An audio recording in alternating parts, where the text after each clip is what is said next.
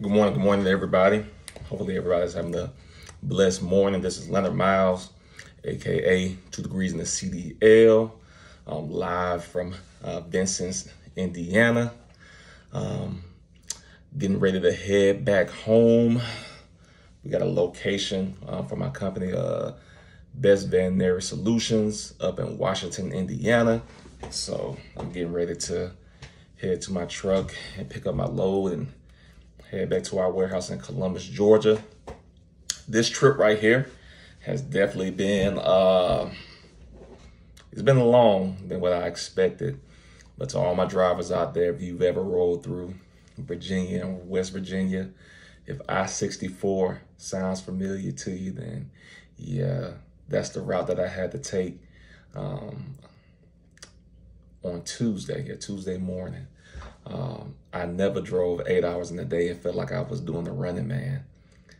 Going up those hills, when you're fully loaded, it's like, man, like this is gonna be a long ride today. So I made it to West Virginia on Tuesday night. Like I said, and I got here to Indiana yesterday. It was a smooth ride.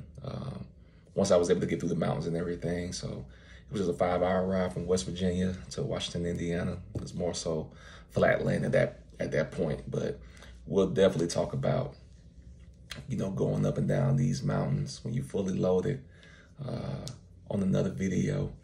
But like I said, this trip has been smooth. And like I said, we're getting ready to head home for the day.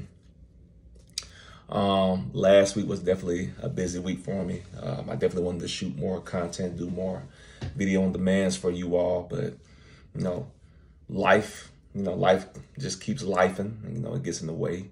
But I'm definitely going to make a more conscious effort, to shoot more video on demands for you all, and just continue to document my journey and just let you all know how things have been going. So we're going to continue today, talking briefly about finding the CDL job. And I want to talk about Western Express. Oh, Western Express. There's not much I have to talk about with them. They didn't really get too far. But I would like to know you all's opinion, on this video once I talk about, what part of Western Express I was attempting to do. From the last video, of course, we would talk about Cisco and the disorganization at the Stone Mountain location. Well, I would just say the Atlanta representation up there was definitely unorganized. But like I said, I know that one particular location doesn't speak for every other Cisco location. So if you haven't watched that video, please go back and watch that video as well. Western. Shout out to anybody who works for Western Express. I see a lot of you Western drivers on the road, and as always, just be safe while you out there. Definitely be safe. I got a colleague of mine who I went to CDL school with at South Georgia Technical College in Americus, Georgia. She's at Western right now. I'm not gonna drop her name or anything like that, but I know she was just telling me, she wanted to do, just her 6 months, and, the 6 months is already passed already. But, I just encouraged her, hey, just do that full solid year. Just get that full solid year under your belt so you can be more marketable to other companies. So, we talked about it in great length because she ultimately wants to find something locally in Georgia, that she could be home every day, with her family. So yeah, she's definitely gonna do these last like 5 months, and look to transition back to something, closer to home. She's a company driver, and they're out. I think she told me they're out 7 to 10 days. But that's not the route that I was going to go. The route that I was going to go was lease to purchase. And man, I didn't really know what I would have been getting myself into.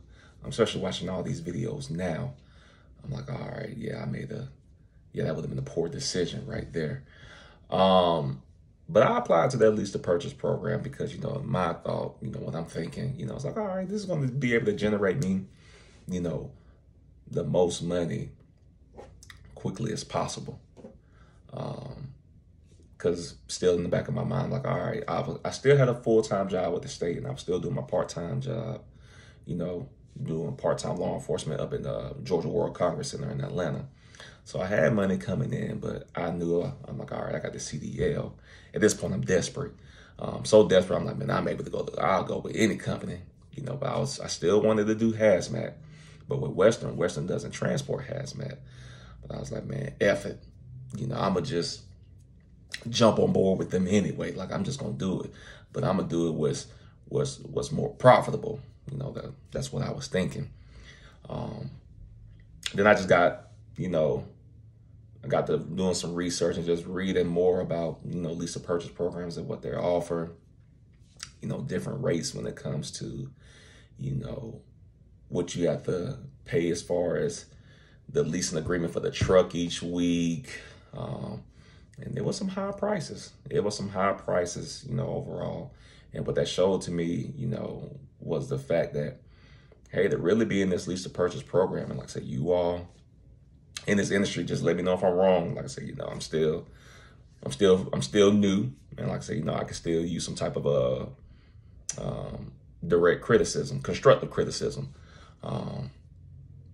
But you have to really run your truck in order to really make that top dollar. You have to really run that truck. Like, you have to really be out there,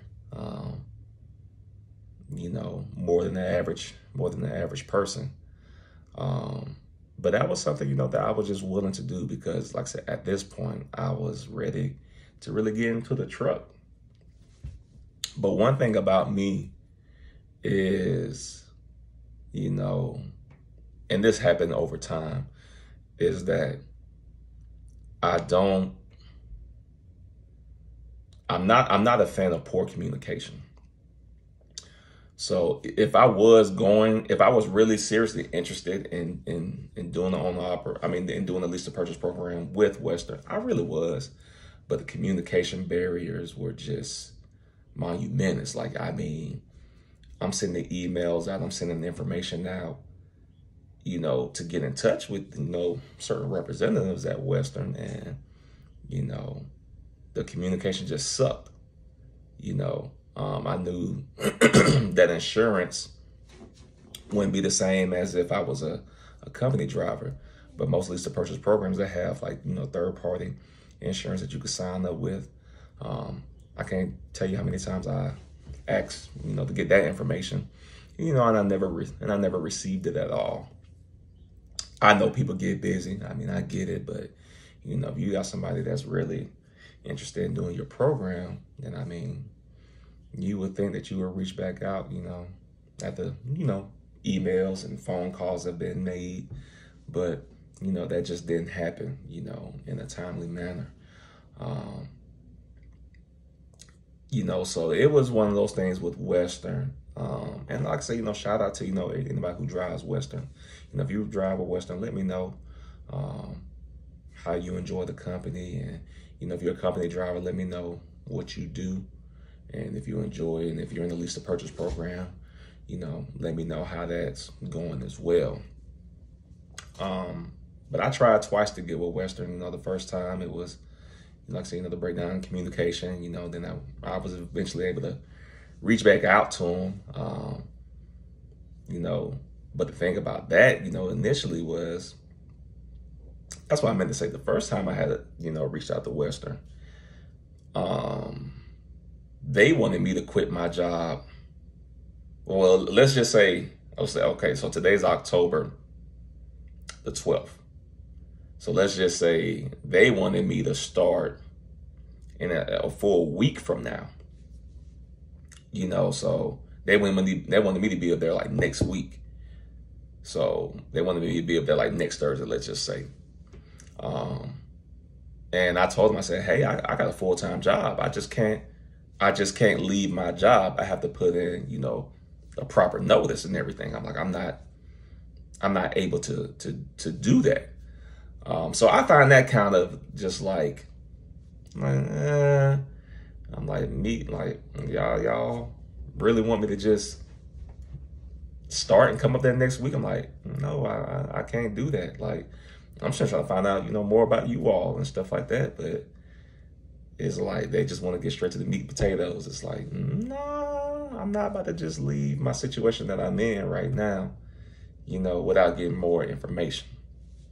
So yeah, at that point I was like, let me just push pause on Western. Then I double back to them, around February, because like I said, at this point I'm desperate. I'm really ready to drive. Like I said, got the CDL back in November 28th, 2022. I'm ready to drive. 2023 is here. I'm ready to drive. I got all these no's from this company. I'm like, hey, I'm desperate. I'm ready to get on out here. So reached back out to Western, of course, did the paperwork all over again. And at that point, it was still going to be the lease to purchase program. And at that point, I was just so ready to drive. Like, I was going to go ahead and put in my notice.